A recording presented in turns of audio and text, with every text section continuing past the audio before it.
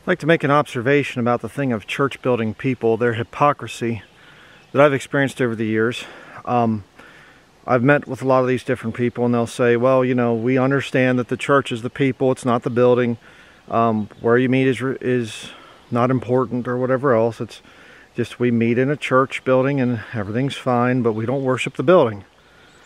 And yet their hypocrisy easily shines through, because if their building is ever robbed, or it's, oh, can you imagine people would actually steal from a church? Like it's some kind of a holy building or something. That proves their hypocrisy. Hey, don't run, you're in church. To the children. Again, it's this holy place where you don't dare do anything wrong or whatever, but the real hypocrisy comes in when it comes to ministries. And I've seen this with family members and whatever else. My ministry is not a real ministry because it's not tied to some stupid building. You know, if I had 43,000 plus members in a church building, well then I'd be worshipped. I'd be on the Jack Hyles God level. But 43,000 subscribers that, you know, it's non-monetized. I've never bought any artificial intelligence bots, unlike others, Breaker and Gene Kim. The Lord got me here to this point in time with my ministry, that I have this many subscribers. But my ministry is not legitimate because they're not tied to a building someplace. Just absolute total stinking hypocrisy that I've seen over the years with these people. They truly do worship their buildings. And, you know, no, brother, we don't worship the building. Yes, you do. Yes, you do. And that's why I'm against these things. They're unscriptural. There's no right way to do a wrong thing. And, you know, you look at the Old Testament when they had the Jewish synagogue, and what happened? They brought idols into it. Do the same thing today with their pagan church buildings. They bring their idols into it. I mean, you can see that, you know, Super Bowl Sunday nights and whatever else, and all this other worldly junk that they bring into these church buildings. But the whole thing is, they raise their traditions. They elevate their traditions above the scriptures. And, you know, where's YouTube ministry at? And, you know, they get that whole thing, and which I've answered many times, but I'll just say it again. YouTube ministry is a public ministry. I'm on YouTube, I'm on Rumble, I'm wherever. My stuff goes public. You know, copyright free, it comes out there, and there it is. Whatever. There's nothing sacred or holy about YouTube or Rumble or, you know, anything else I've been on. You know, I think there's still some of my videos on Vimeo too. But people take my stuff and they put it on Facebook, they put it on this thing and that, on whatever else. Fine, great, it's public ministry. But I will never ever have some stupid building and call it a church and pretend that I'm holy for having it. And, you know, then people can come there to worship me. That's nonsense. But the whole point of this video is just to point out the hypocrisy again of church building people, where I'm not respected, my ministry is not respected because it's not tied to some stupid church building.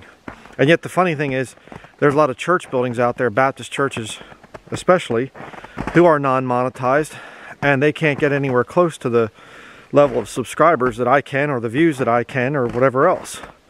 I find that funny. Nobody even cares about these stupid Babel buildings.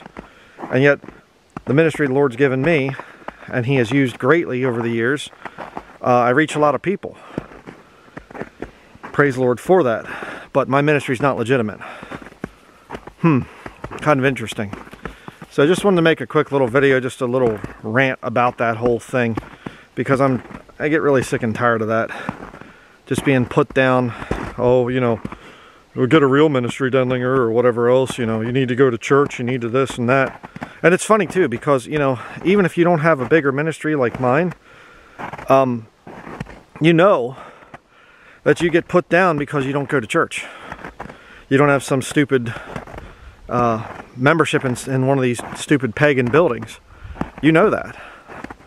Oh, you worship at home? Oh, well, someday you'll grow up and go to a, you know, little pagan building called a church. Just ridiculous. Brethren, Don't ever be swayed by these church building people. They're the biggest liars. Some of the biggest liars. There's some that do a little bit better, but you know, they're up there at the top. But there's some of the biggest liars out there. They'll deceive you. They'll continue to spout their lie of, you know, we're Bible-believing Christians in all matters of faith and practice. That's a lie. They are not. God, the Lord Jesus Christ, is not some stupid idiot that forgot to write, build a church and invite lost people into it. He didn't do that. God finished the New Testament, and He has it written the way that it's written for a very good reason. And to say, well, church buildings came later. If it came later, then it's not of God. Plain and simple. And of course, the church building philosophers will look and they'll say, well, what about the written Bible? What about Scripture that's written in a book form? That came later, and they'll do all these little mind games and whatever else. Whatever. You'll know them by their fruits. And the fruits that the church buildings produce are rotten. They always have been. Every quote-unquote good church is filled with marriage problems, perversion problems, fighting, division, all kinds of things like that. So don't ever be swayed into going to one of these church buildings, and if you're going to one and defending it, you need to get right with God.